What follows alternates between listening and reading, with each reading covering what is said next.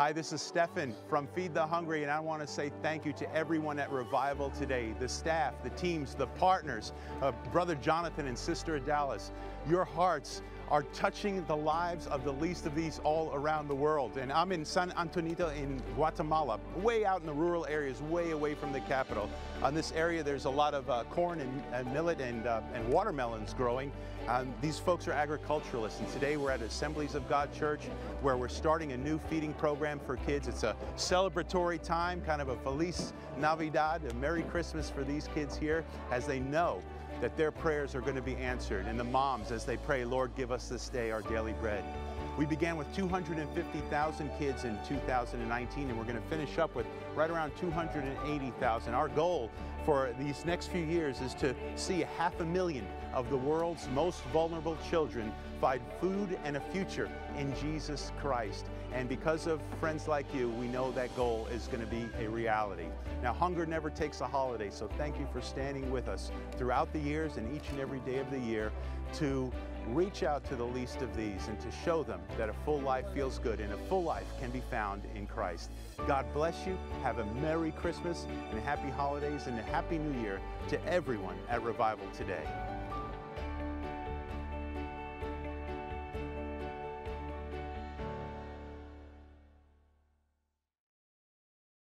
Evangelist Jonathan Shuttlesworth, thank you for watching today's broadcast. I want to make you aware of a couple things. Number one is you can get my podcast on any of the platforms that are listed on the screen right now.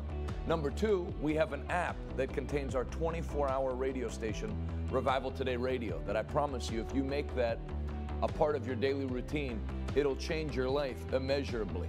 The app is Revival Today. It's free to download, and you can find our radio station along with many other useful things there.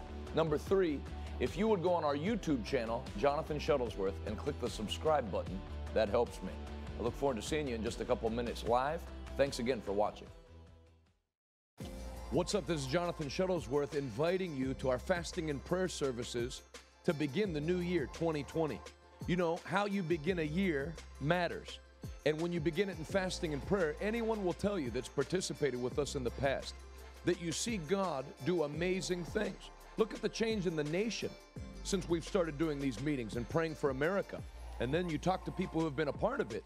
The same God that's bringing great change to America brings change to the people who take time to humble themselves and pray on behalf of their nation and their church and their generation.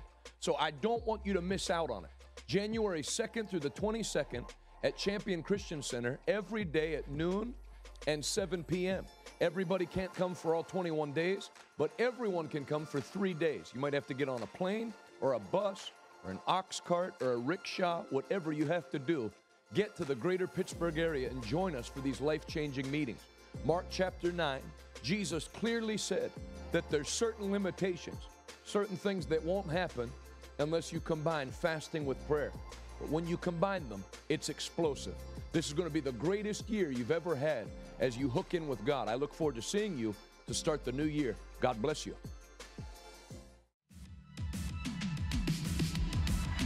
And God will do two things tonight. That demon that's assigned to your life, He'll pick him up and throw him out of here. And then He'll minister His power to your body. I came to get this message to the people. And no devil in hell is going to stop me.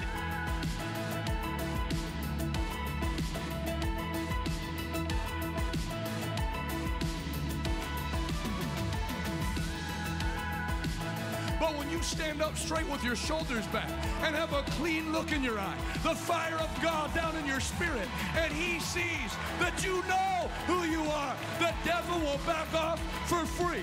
I prophesy in the name of Jesus Christ, every demon spirit assigned to your life, it backs off for free today in the name of Jesus Christ.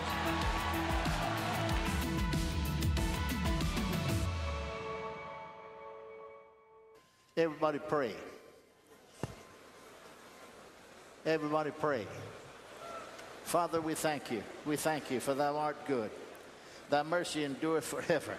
Praise God. Not my will, your will be done. Not my name, your name be magnified, glorified.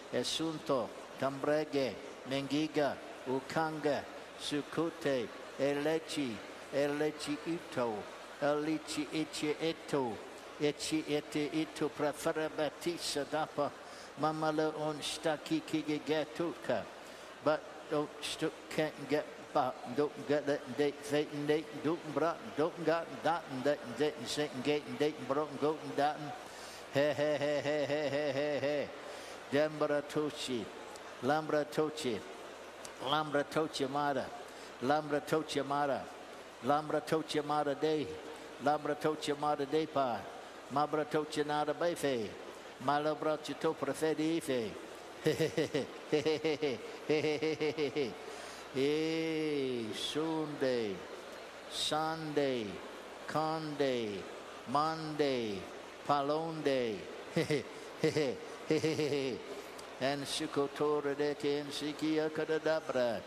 Me hesote. Me hesote. Me hesote. Paranda mongeni mingan suno ngeni mingana mansangana mongongo ni mingi. Ugi Sukutulu Bragidi Mikandama. Hasamaro Kandi Medifidi Mikanoda. I don't know, Chatty. I don't know, Chatty. I don't know, Chatty. Pratin Deni.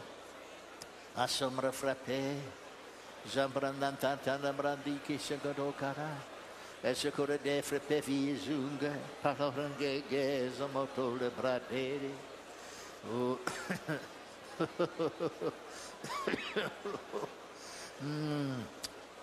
Oh. Oh. Oh, oh, oh, Makadi. Oh, oh, Mama Mayahu, Mama Mayahu, Mama Mayahu, Mama Mayahu ne, Mama Mayanu, Mama Yano Nanami. Mama lu de jet du de le vret de jet de get le bra du da ga da bra ga du get get na mo go da bra ma ga de e ju du ga da he he he he he he see who to take, see who to take, see who to take, bra, see who to take, bradi. See who to take Bradivo. Good morning, everybody. It's day 13, 14. I purposely don't count, but now we're about a week out before this thing ends. So I'm encouraging every person that has yet to take time to pray and fast with us, start today. Today is a good day to push away the food. I'm telling you what, you do not have to be in ministry to do this. You do not have to, if you've never done it before, start with the meal. Start with 2 meals. Have 1 meal, break it at 6. That's an easy peasy thing to do. Don't eat it all. Just have liquids. And then, not like a Frappuccino. If you're going to break at 6, come on. But it's so worth it. It's so worth it. Even if you do 3 days, just do it. So we are about a week out, and I just want to let everybody know that I'm feeling you. I'm feeling you. I too am pushing away the plate. Aloha, everybody. And because of that, I want to do something nice for everybody. And so we have these collection of books. We all know that. Okay, but today we just got a brand new shipment of our Fierce posters. And really we have a poster for every one of these books. So if you go on themightyseries.com, that is themightyseries.com, and you order a book, you will receive a free poster. All you have to do is put the code #NoFood. Okay? #NoFood. I haven't been doing as much grocery shopping as I normally do, so I tend to shop a lot during this time. I don't know if anybody feels me on that. But I'm giving you a little bit of a break here, a little bit of a bonus in this time of #NoFood. With your purchase of a Mighty Series book, you will get a free poster. And if you have a confident poster, if you have the Fierce poster, we have Mighty God, Mighty Me poster. So you can choose what poster you want with the copy of your book. That is from today, #NoFood until Sunday, because there should be a benefit. This time of prayer and fasting. Again, that's themightyseries.com. If you order it off Amazon, I we don't have control over those kinds of orders. That's Amazon. Amazon don't do that. And so order from themightyseries.com. And at that website, you will also see that we just put up a brand new blog for the parents, and it is about fasting. Why do we fast? What is the importance of fasting and all that kind of stuff? But right now, let's delve into prayer with understanding. And so we've talked a lot about these last few days about the practicality of God's word, how he's given you a mind to think out of situations, that we can't like continue to just, put things on the Lord. Then Kofi preached a stellar message yesterday about seeing things, so that you can, seeing it with the eyes of your heart, seeing the things in the word of God with your spirit so that you have the power to become them. And today I want to talk about prayer with understanding. How important it is, because prayer without understanding is null and void. It's of no benefit. It goes kaput. There's no sense of you praying without first having an understanding of what the Spirit of God is saying to you. And that's why we have to walk in the Spirit every single day. We have to walk not in carnality, not with what we see, but with the eyes of our understanding, based on the Word of God, based on what the Holy Ghost is saying. We are spiritual people, and we have to discern the times. We're living in a new era. We're living, now we're into 2020. There is a new, you could just kind of taste it in the air, can't you? Every time I drive to the coast, before you even see the water, there's just the salt is in the air. You could taste it. You can smell it. It feels different when you're over by the coast. I feel that there's something different here in 2020. And we have to be people that are going to discern the times, because if we don't, we can miss it. We have we are very much people that are susceptible to missing God's blessing, or maybe even being late for it. And so don't be that person. Don't be that person that can't discern the seasons, can't discern the time that we're living in. God has made you a spiritual person. You are first a spirit, and spirit calls on to spirit. Deep calls on to deep. And so in this time of prayer and fasting, I feel like there's a lot of you that all of a sudden there's just something that's come alive on the inside of you. Something that's come awake. It's just like jolted up out of the place of dormancy, and now it's erupting, and you're sensing it, and you're thinking like, what could this be? There's just something different.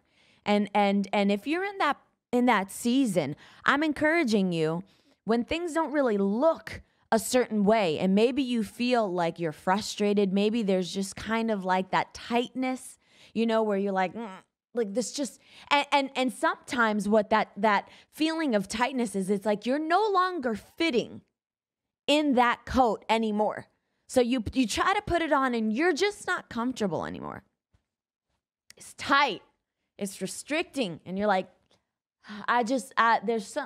what could it be? And the thing that feeling is compelling you to, or drawing you to, is it's the season of change. And I hate to say it's like the season of change, because people have like, so, this is a season of, but it is.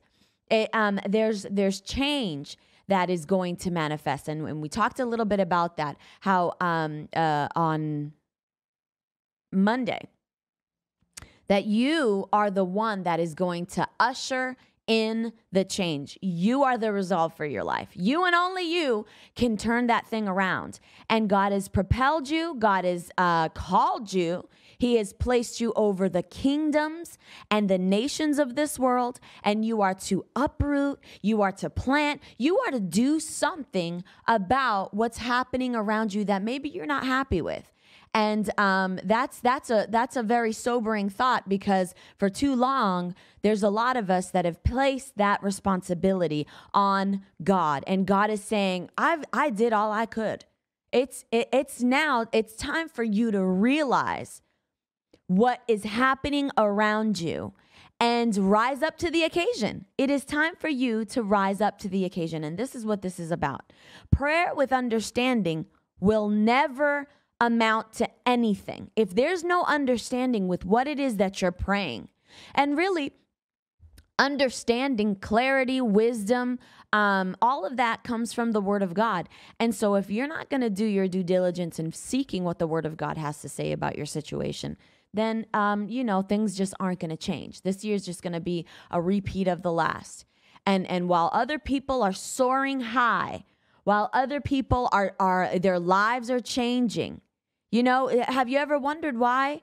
Why is it that there's some people who just, they're just flying high, and it just seems like the rich get richer, the poor get poorer. There's something to that. And so if we can just,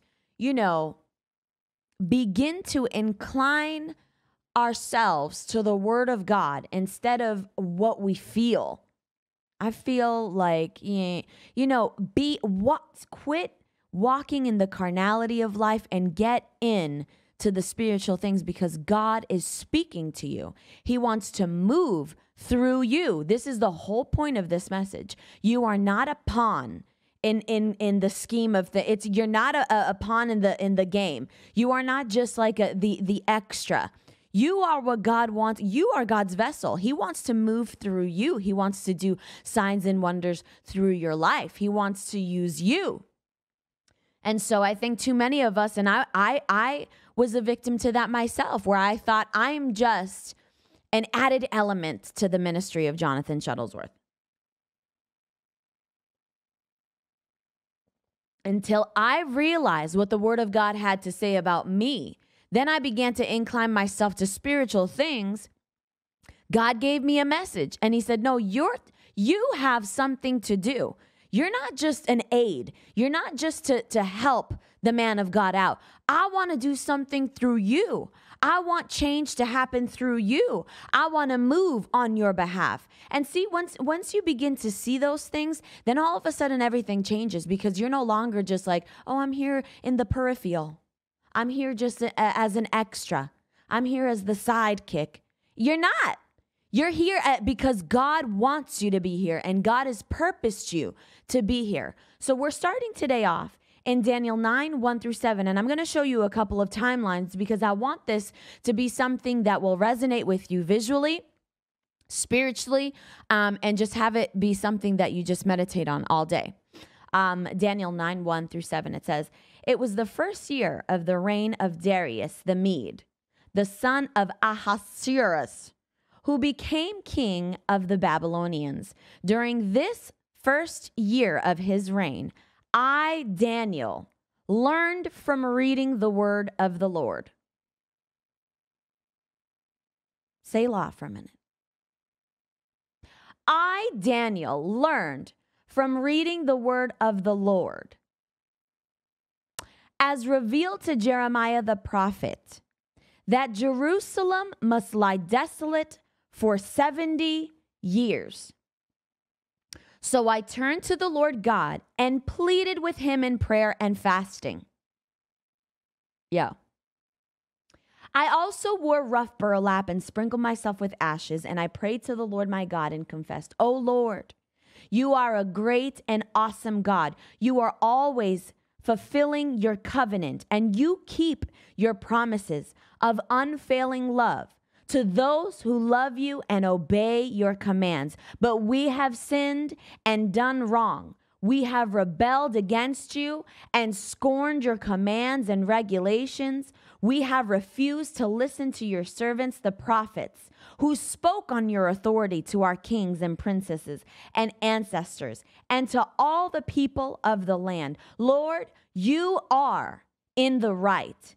But as you see, our faces are covered with shame. This is true of all of us, including the people of Judah and Jerusalem and all Israel, scattered near and far, wherever you have driven us because of our disloyalty to you. Listen, he continues on to pray. But see, lots of us continue to pray about certain things, and we don't really have a clear understanding as to why we're even praying about these things. And we take the time to pray and fast, and God, just help my family. The end. God, make, my daughter the best. Amen. God, promote me. Bring the promotion in my job. Amen. And but why?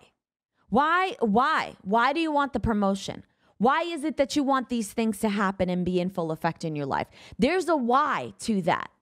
And so Daniel came to that realization by the study of the word of God, because it says it here. I learned from the reading of the prophet Jeremiah. And when Jeremiah was giving this prophet, Daniel was just a kid. So he was saying, wait a minute. There's something to that. I got to get back to the word. And so now they had been held into captivity about put that picture up, Ram, about the Bible timeline of Daniel. And so I'm going to show you exactly where he's at in this timeline, because it was, we're all doing, like, not all, I'm not. There's lots of you who've chosen to do the Daniel fast. That was in 605 BC, before Christ. 605 BC. That's when Daniel was just a wee boy. Okay. And now, if you see, we're in chapter 9. This is 539 BC.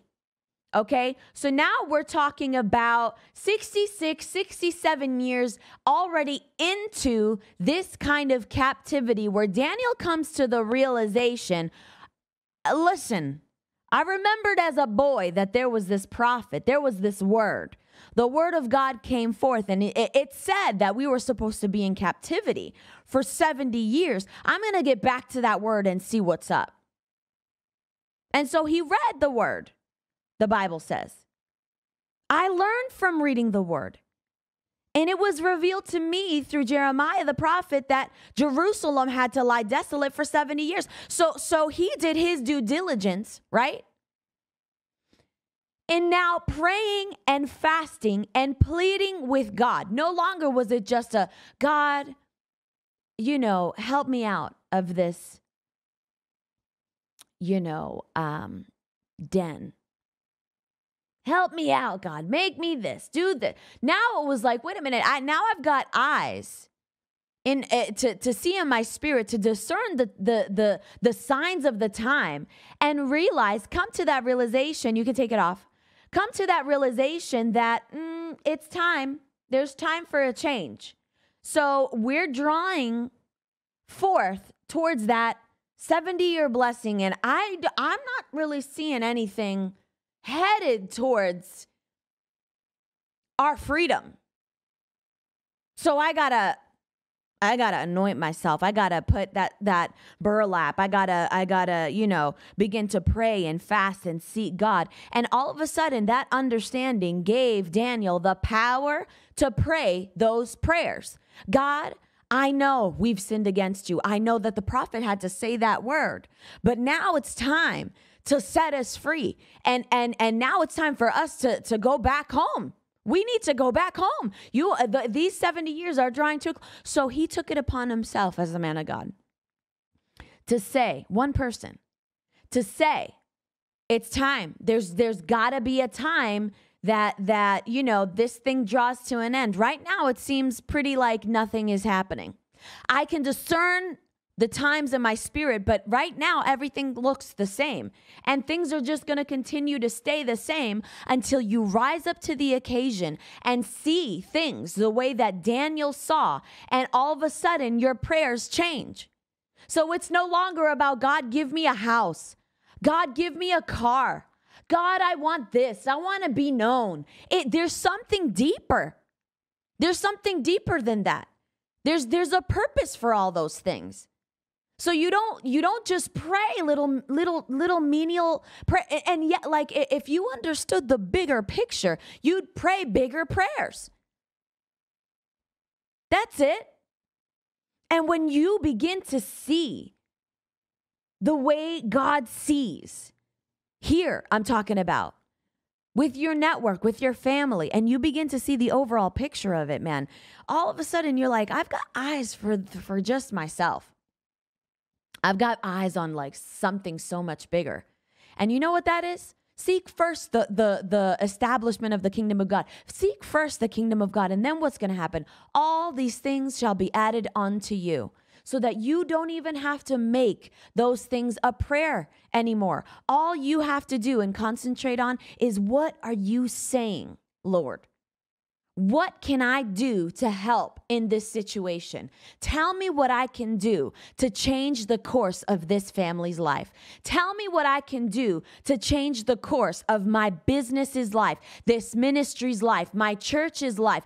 Get involved in something greater than just me, myself, and I. And I'm telling you right now, God will use you to bring that change.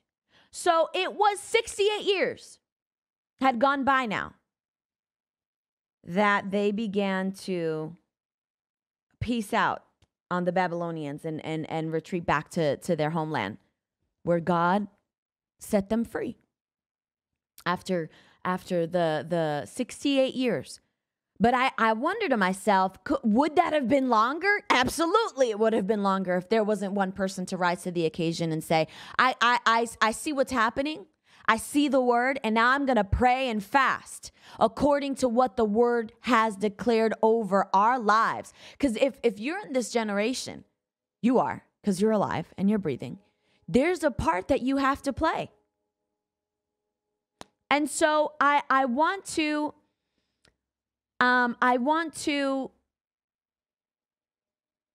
was drawn immediately to, okay, God said 70 years, but they pieced out on 68.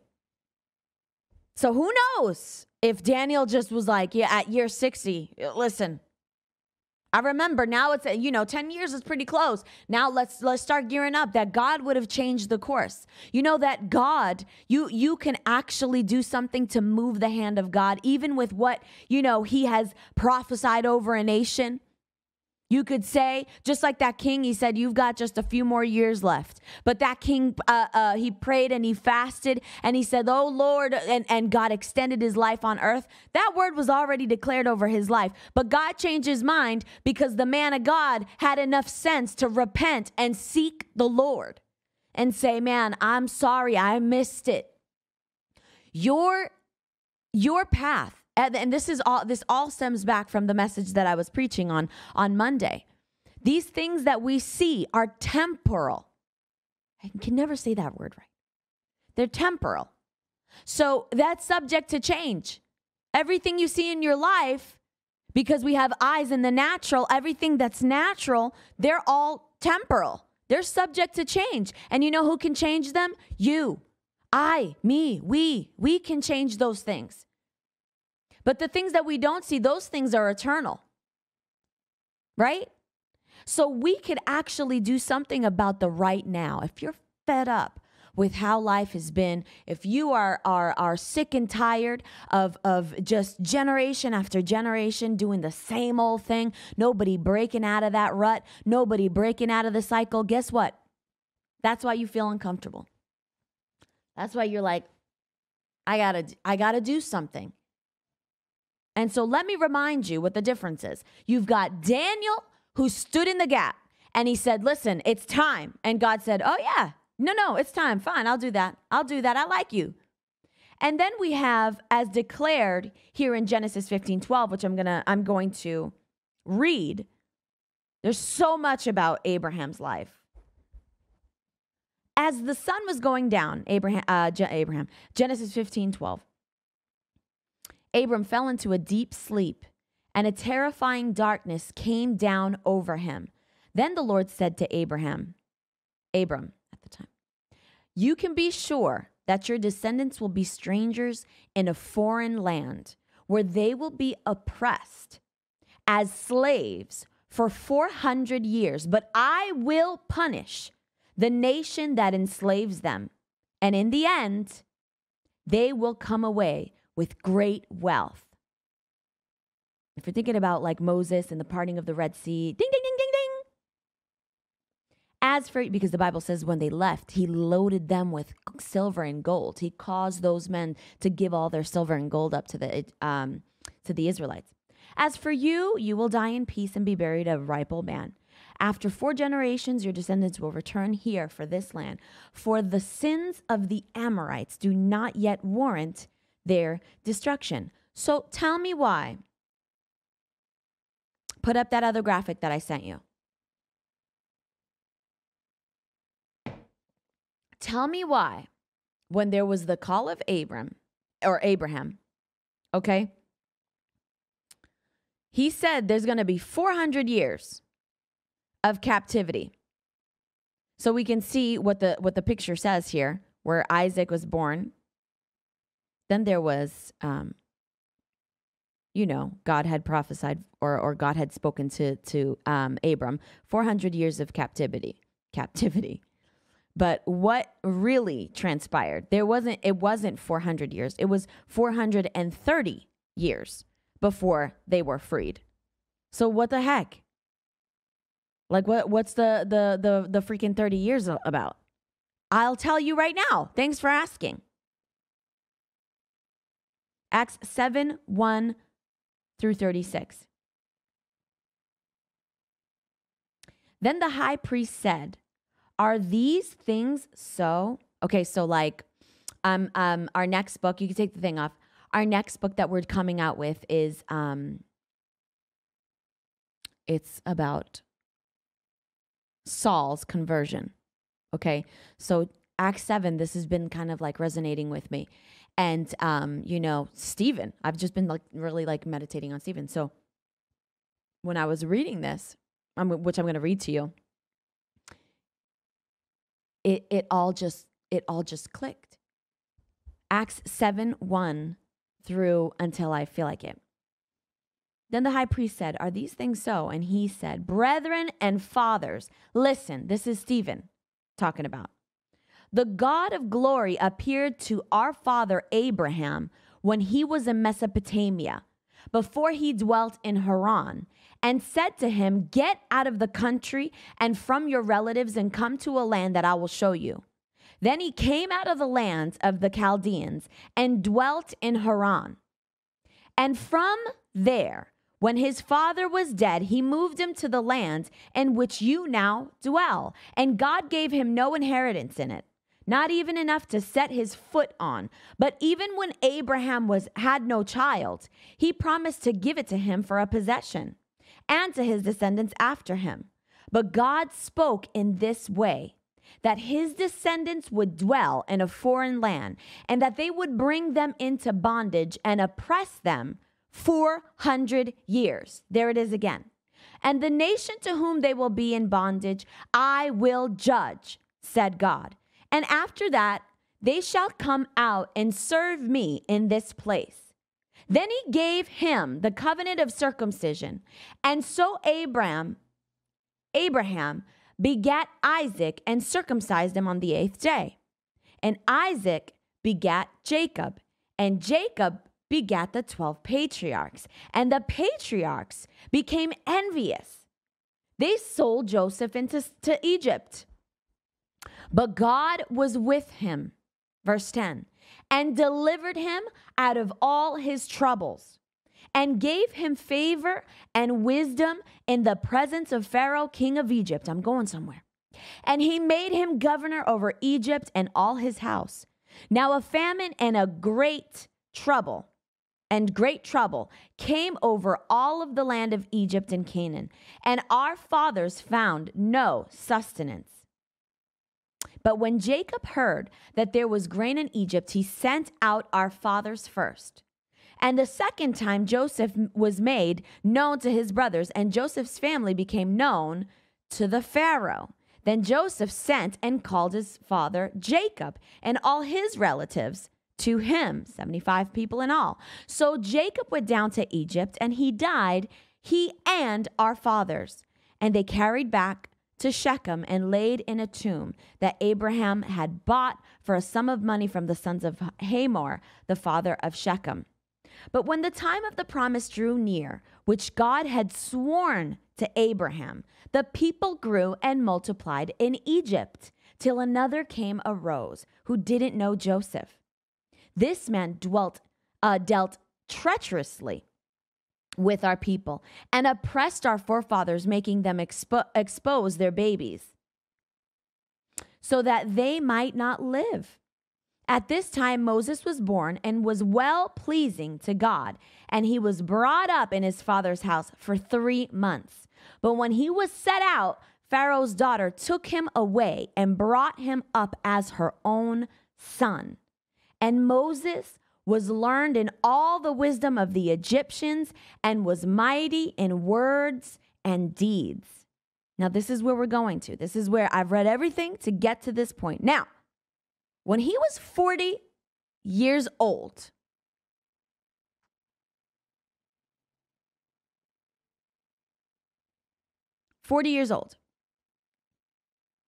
okay, which would have put him at 390 years of captivity with Israel and Egypt. Okay? That's the timeline we're looking at. When he was 40 years old, this is what happens, okay?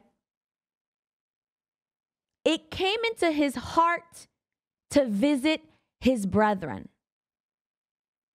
So what does that mean? It came into Moses' heart at 40 years old to go and visit his people. So God had he already knew. Moses had already known. Like, it's feeling stiff in here. It's sticky. I'm not feeling okay. It's not comfortable. I'm in the palace. I live in the palace and I feel uncomfortable. I feel like this is just not where I belong. And you know what he did? God placed it in his heart, as Stephen was saying, and he went to visit his brethren, the children of Israel. And seeing one of them suffer wrong, he defended and avenged him who was oppressed and struck down the Egyptian. He was already set to deliver these people at year 390, at 40 years of age. I'm talking about Moses here. He was already set to deliver God's people. It was already on the inside of him. That's why he killed the Egyptian. He had it in him. He knew, these are my people. I don't like this. I taste the salt in the air. We're close to something here. I taste something in the spirit. I don't like it. And so what did Moses do? He already began to move in the direction of delivery.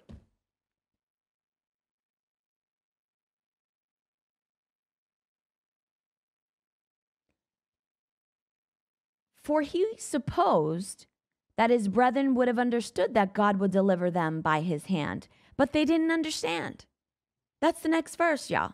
That was Stephen. Listen, the whole message that Stephen's talking about is you see a savior and you don't even freaking recognize it, yo. Open up your freaking eyes. You've got somebody that's affording you a way out. My stomach's about to grumble, so if you hear it, I'm fasting. You've got somebody here set for your delivery, and you ignored it. And so that's what Moses was thinking. He's like, I've come here. Don't you know what I've been set up to do? I know that I didn't just end up here in Pharaoh's palace for nothing. I thought you could discern the times too, but no. Seeing one of them suffer, he defended and avenged him who was oppressed and struck down the Egyptian. For he supposed that his brethren would have understood that God would deliver them by his hands, but they didn't understand. And the next day he appeared to 2 of them as they were fighting and tried to reconcile them, saying, Men, your brethren, why do you do wrong one another? But he who did his neighbor wrong pushed him away, saying, Who made you a ruler and a judge over us? Do you want to kill me as you did the Egyptian yesterday? Then at that saying, Moses fled and became a dweller in the land of Midian, where he had 2 sons. So the people had no kind of understanding for what was about to transpire. They had mira, nothing. So right when they saw, like, hello, you see somebody who's coming to your people's defense. You're slaves. And it's not just like a cutesy slaves. I mean, they are being bashed up over the head. They are forced to do laborious things. Like they're really in it. And you see somebody from that kingdom who's oppressing you come to your aid, and you can't even see it. You can't even see the person that God has set to deliver you. And ultimately, that's why they missed it. That's why it was, Moses had to come back while he was 80. Because at that point, things got really bad. And then you thought that was a demise. It just kept going down and down and down. And finally, people were like, listen, we can't live like this. We need somebody. And it's interesting because God was telling them, I've heard now the cries of my people. Now they're getting it. Finally, Moses, I'm sorry. Because I know you were set to do that before. But they couldn't see it. They couldn't understand it. They couldn't, they weren't people to discover what the word of God had to say. Man, can you imagine if you were sentenced to prison for 3.5 months and 4.5 months goes by and you're still like, what? That's what I'm talking to you. Like, you need to discern the times. The time of you being sick and remaining sick, that's it. That's enough. I'm done with that. I am not going to be held captive. There's so many people that are being.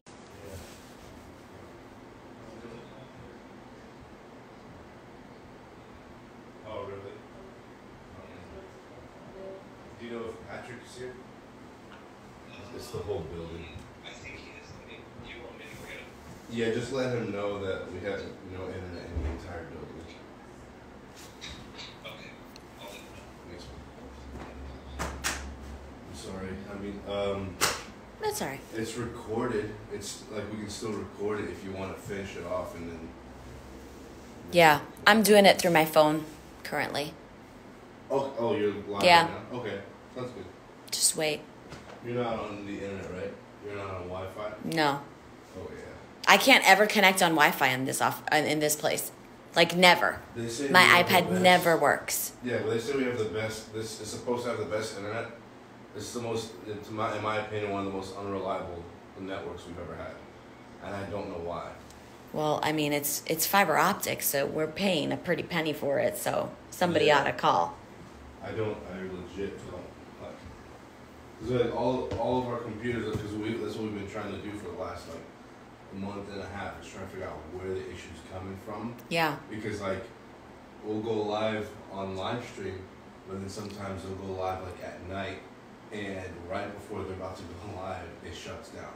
So we can't connect to this computer. Yeah, you know what I mean? that's so gay. Yeah. Okay, hi everybody. So anyway, listen. This is real. This is my phone.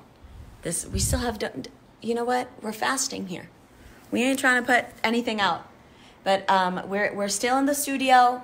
If you heard a little bit, the internet is down in the entire office. God knows why. God knows why. Who knows? Who knows? Who cares? I've got connection through my phone, so if it's kind of spotty, let me know. Is it okay? Can you guys hear me? Can you hear, everything good? 2 thumbs up, y'all. Okay, fantastic. So anyway, as I was saying, can you hear me? Am I coming in clear? All good in the hood. Thank you. Now I'm going to not read any of the comments, so I can just like finish this, because there is prayer for anybody who's around this area. Champion Christian Center, go do it. So anyway, you're not just a piece of the puzzle. Like you're the main piece. You're the whole purpose for Jesus Christ coming down was because he had you in sight. And so you have to understand that even Sarah, like God had made a promise to Abraham, but it could not have been fulfilled until Sarah lined up her faith with what it was that God had said. So that's really important for you to know, because if we continue to live life as just like, oh, I'm just kind of here, just in the peripheral things, there's not really something that, and listen, God needs to do something through you, and he's waiting on you. He's not just going to do it. The things of God don't just like magically happen, and they're just not like automatic. They're not. They have to be accessed.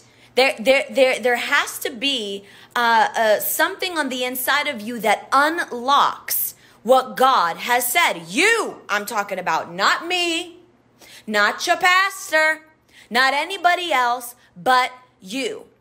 And so in Genesis 17, I'm gonna tell you this because, like I said before, it obviously wasn't Abraham's issue. Abraham had plenty of kids outside of Sarah.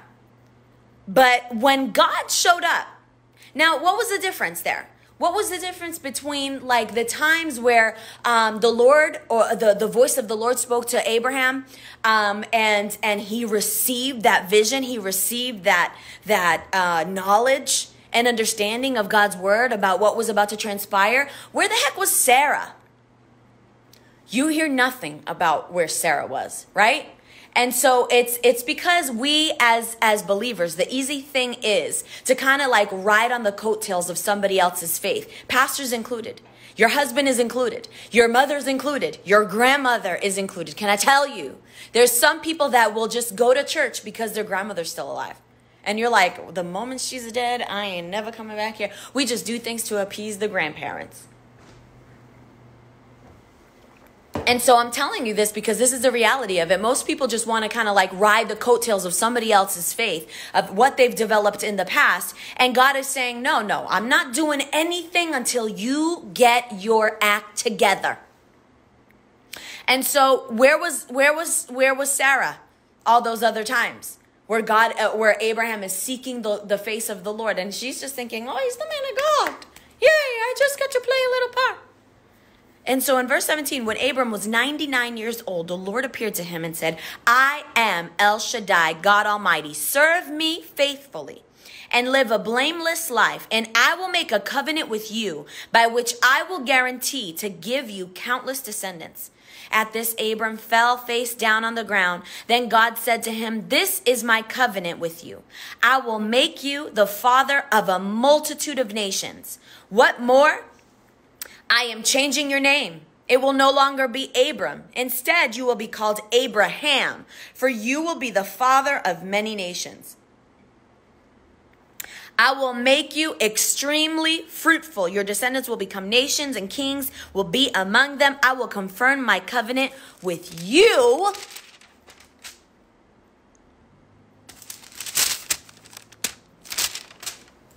And your descendants after you. From generation to generation, this is the everlasting covenant. I will always be your God and the God of your descendants after you, and I will give you the entire land of Canaan, where you now live as a foreigner. To you and your descendants, it will be their possession forever, and I will be their God. Then God said to Abraham, your responsibility, say my responsibility, is to obey the terms of the covenant. Your responsibility is to obey the terms of covenant. You and all your descendants have this continual responsibility. This is the covenant that you and your descendants must keep. Each male among you must first be circumcised. Then he goes all into that thing. Okay? And then how does God respond? Abraham. How does he respond? Then God said to Abraham, regarding Sarah, your wife. Because see, at this time, Abraham was saying, I see it. I see the vision. You've already told me this is old news. Like, you already told me that I was going to have like descendants, right? That I was just going to see, like, as far as the sand on the shore, like that was going to be my descendants. So I already know that was going to happen. So take my son Ishmael and go ahead and implement that, Lord. And he said, no, I don't. That's not what I said. I said I would do it through you and Sarah. I'm going to give you a son. And so so we take that easy road instead of just obeying God and simply trusting in the word of God. Just simply trusting, simply believing, simply having faith enough to say, I take you at your word and it's done. He had to mess it up and be like, yo, Hagar, what's good? You know, hey. And so it was that. And so, God came back on the scene and said, let me reiterate this, okay? That it's not going to be through Ishmael. And Genesis 18 verse 15, then God said to Abraham, regarding Sarai, your wife, her name will no longer be Sarai. From now, her name will be Sarah, and I will bless her and give you a son from her. Yes, I will bless her richly, and she will become the mother of many nations. Kings of nations will be among her descendants. Then Abraham bowed down to the ground, but he laughed to him in disbelief. How could I become the father at the age of 100, he thought. And how could Sarah have a baby when she's 99 years old? So Abraham said to God, may Ishmael live under your special blessing. See, there it is. It's like even after he said that, he's like, I believe it. And may Ishmael live in that blessing. And what does he say?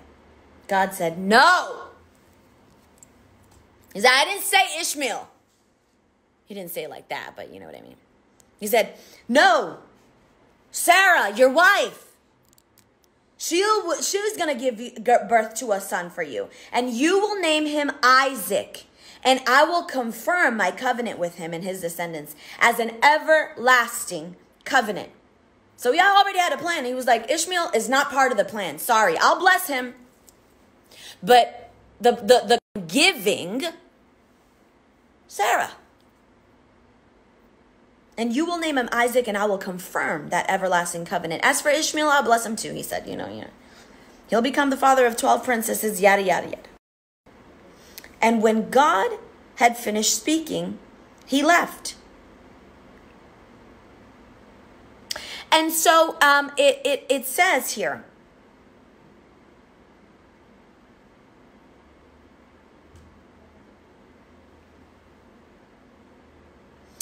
Abraham was 90 years old when he was circumcised, and Ishmael, his son, was 13. Both Abraham and his son, Ishmael, were circumcised on that same day, along with all the other men and boys of the household, whether they were born or bought as slaves. All were circumcised with him.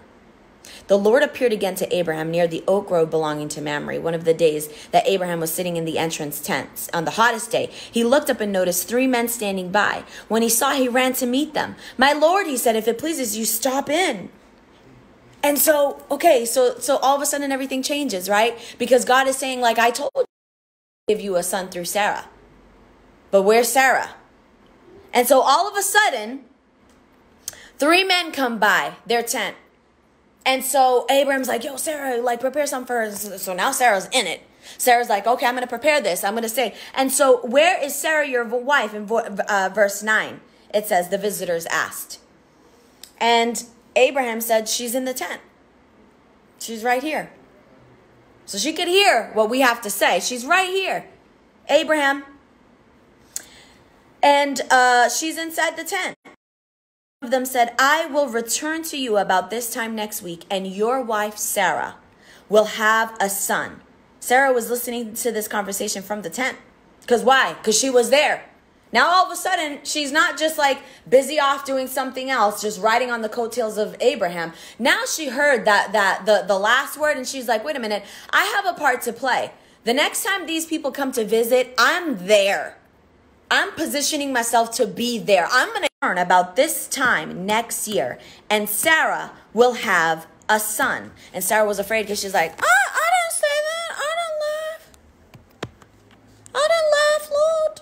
And he's like, oh, but you did laugh. But you did laugh. Now turn with me to Hebrews 11 as we close up. The importance of having an understanding of what you're praying is absolutely essential. How many times?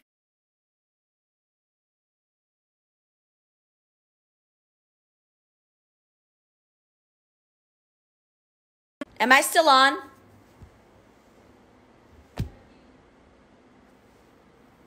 Child. Though she was barren and was too old, she believed. And in another translation, it says, Sarah herself believed. That's like redundant. Sarah herself? Like, okay, no, we get that it's Sarah herself. Sarah herself believed that God would keep his promise. And so a whole nation came from this one man who was as good as dead. A nation with so many people that, like the stars in the sky and the sands on the seashore, there is no way to count them. Hebrews 11 through 12. So it was by faith that Sarah herself had to come into alignment with the word of God and have faith to believe that she had a part to play in it.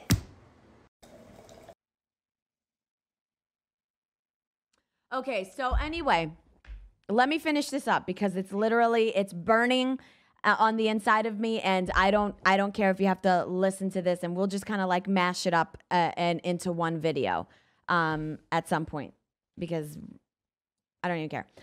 So anyway, it was Sarah who had to hold to God's promise and come into alignment, and because you know how she knew what the word said, but it was until she actually understood it for herself that she had a part to play in it. And I find it very interesting that Sarah was there. She was in the tent. She had positioned herself to incline her voice or her ear to the voice of the Lord and say, you know what?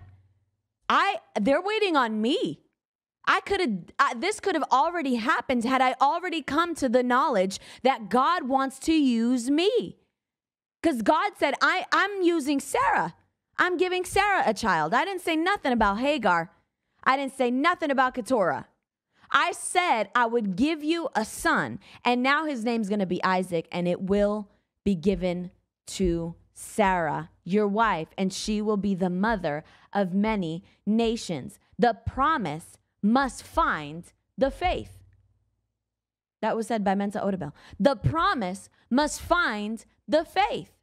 If you are looking for a promise, if you're holding on to a promise, the promise in and of itself is just the starting piece. You got to implement the faith to believe it. And that's when the prayer, I'm telling you, that's when you get kicked into overdrive and you're like, what? It's a different kind of gear. It's a different kind of setup when you have all of that kind of just like, come into alignment. Wait a minute. I've got the word. I understand the word has to do with me. Dang. I have a lot more than just this word. I've got a word over the nation. God has a word over the nation. Yes. God has a prophetic word over a season. Yeah, that happens. But he has a word for you. He has something for you to do. He has something for you to believe in. And so how many of us can attest to that? How many of us right now everything is postponed until we decide to get into alignment with what the word of God says? And unfortunately, very unfortunately, just because the word is released and it never happens doesn't mean that God didn't want that to happen. Just because the prophet said that you will bear a child and you haven't had a child, that doesn't, that doesn't make God's decision for you to have a child any less valid. When are you going to get into alignment and say, yeah, God wants me to do it. God wants me to believe it. In this time of prayer and fasting, I'm going to believe it. I'm going to take the word of God, what the word of God has to say, and I'm going to pray in response to that. God, you already said that I was healed. Your word declares it. That's why we have it so easy. Y'all, I can tell you right now, the disciples up in heaven are like, they're giving you like the side eye, the stink eye, like, you know, because it's like you had it so easy. You had the word of God. You had his spirit. You have the blood of Jesus behind you. You've got everything afforded. It is literally so stinking easy. And you're still not seeing the breakthrough. You know, before they had to, like Abraham, like he was, it was, you know, God had created covenant with him. There was like a new dispensation there was a brand new covenant brought to the surface of that. You don't have like a brand new covenant happening through you. All you got to do is fall back on what's already afforded you. Abraham, Moses, Jesus, you know, all of these, I mean, they've already laid like such a fantastic path for you to just walk in freely. And we continue to just kind of like roam around in the desert, just walking it. Do you think it was God's? It was a week's trip from Egypt to the promised land. Do you think it was God's idea to have them wander in the desert for that long? An extra 40 years? Just going around in circles? Literally, look at a map the next time where the Israelites went after they were released from their freedom, from their slavery. I mean, it was like one fat circle. And it's like, how many times do we have to go through the same thing? How many times do we have to have a toxic relationship before we get, you know, it in our brains that, oh, crap, yeah, I have something to do with it. In fact, I'm the only one that has anything to do with my current circumstance right now. And if I don't believe it for myself, no one can do it for me. My pastor can't do it for me, and I see it. It's not me who's got the answer. But people have put the faith in for, you know, like it's the man of God. The man of God has the answer. No, God wants, the word of God is the answer. And God wants you to tap into this. And so we're just a point of contact so that you could exercise the faith that you already have. So the next time that you're in service, it's not, oh, that man of God has my answer. It's I have the answer based on the word of God. I've already prayed and fasted about it. Now when I go, he's going to be the point of contact that when I receive my healing, it's going to be when I touch. And then God gives you those things to implement for your faith. It's to you know, to move, to use your faith. That individual person doesn't have the power to heal you, right? You know that, right? He doesn't have the power to just, God is moving through them, right? But it's also somebody's faith. Look how many times that there were people that would come to Jesus, like that woman whose daughter was going crazy. And she's like, please help my daughter. And you know, Jesus looks at her and is like, I didn't come for the Gentiles. And she said, yeah, but hey, even dogs get the crumbs from the master's table. And God looked at her and was like, who are you? It's done, girl. Go. It is done. And that's where God wants you to be right now. He wants you to say, you know what? I don't care what it's for, this is for me. Because ultimately, when we continue to carry that, oh, this is just for everybody. But then when it comes to me as an individual, I don't count. And that's where the devil would try to keep you down every single time. It's like, oh, but for me, I don't know. I know God will do it. And if he did it for her, he can do it for anybody here. But will he do it for you? That's where that faith comes into play. That's where it really matters. You need to believe God for yourself. And if you don't believe God for yourself, things it'll be prolonged. So what is it that you're believing God for? Is it a kid like Sarah? Are you trying to get help from XYZ? And God is saying, no, I just want you to believe me, that I can do it for you, like Sarah did. And it was Sarah's faith that opened up that dispensation of grace to humankind. Sarah. Religious people don't want you to know about that it was a woman who had to come and complete that covenant. A woman had to get her behind in gear to believe God and take him at his word. And so right now, I want you to lift your hands up. Because this message is for you. This message, quit, trying to like put it on God again. It's you. He wants to do a work through you. And if you don't align yourself up with what the word of God says, if you don't do like Daniel did and start searching the word of God concerning what's happening right now with my life, what's happening right now with my nation, what's happening with my family, I got to get in line with the word of God. And then my prayers change. Then I'm like, no, this is what your word declares over my life. You said that you would make me a happy mother. That's what you said. You said that I would lend to many nations and never borrow. That's what you said. I didn't quote that. You said that. And when you line your prayers up with the word of God, God all of a sudden is like, oh, she's talking to me. Because that's my language. This is my language. This is God's language. And so when you begin to speak God's language, all of a sudden these prayers that you've been praying for so stinking long, all of a sudden it's just like they collide. Because this is what faith comes by what? Hearing. Hearing what? The word of God. And so if you don't have the word of God, then your faith is null and void. Don't even pray, son. Because you're praying with fear. Don't even pray, but faith to declare the word of God in your prayers. That's where the explosion happens. Oh my gosh, there it is. There it is. I see it. I see it with my spirit. I might not have it right now. I might not have it manifested in my, but I see it. Oh my gosh, I see it. Thank you, Lord. And that's where the manifestation comes. So lift up your hands right now. In the name of Jesus, Father, I pray that you would begin to place upon every person that's watching this broadcast now, right now, and in the reruns, a desire to get in your word and seek after your understanding. We understand that faith without true knowledge of what your word says is null and void. We could continue to pray prayers and we don't get anything we want to get because we can't even pray as your word declares for us to pray. We pray amiss. We don't even know what we're praying for. I don't know where that for came.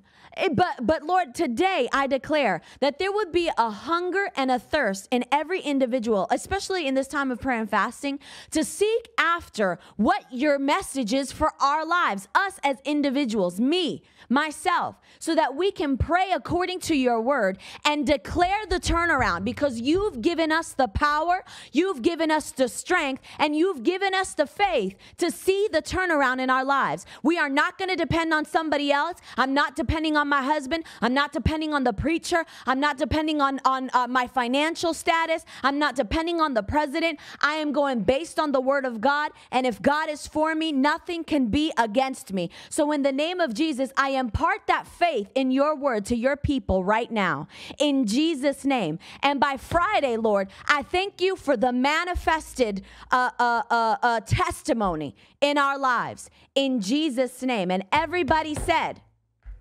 amen. I love you. Sorry about that. The internet. We'll mash them up together. And maybe you could see the rerun and stick with me the whole time. But lots of you did. So God bless you. We're going to go to prayer. I'll see you at 12. Tune it back in and we're just going to continue praying. Love you. What's up? This is Jonathan Shuttlesworth inviting you to our fasting and prayer services to begin the new year 2020.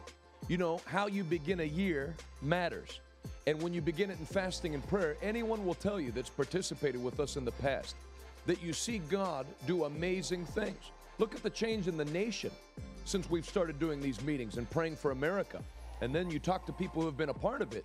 The same God that's bringing great change to America brings change to the people who take time to humble themselves and pray on behalf of their nation and their church and their generation. So I don't want you to miss out on it. January 2nd through the 22nd at Champion Christian Center, every day at noon and 7 p.m. Everybody can't come for all 21 days, but everyone can come for 3 days. You might have to get on a plane or a bus or an ox cart or a rickshaw, whatever you have to do. Get to the greater Pittsburgh area and join us for these life-changing meetings. Mark chapter 9, Jesus clearly said that there's certain limitations, certain things that won't happen unless you combine fasting with prayer. But when you combine them, it's explosive. This is going to be the greatest year you've ever had as you hook in with God. I look forward to seeing you to start the new year. God bless you.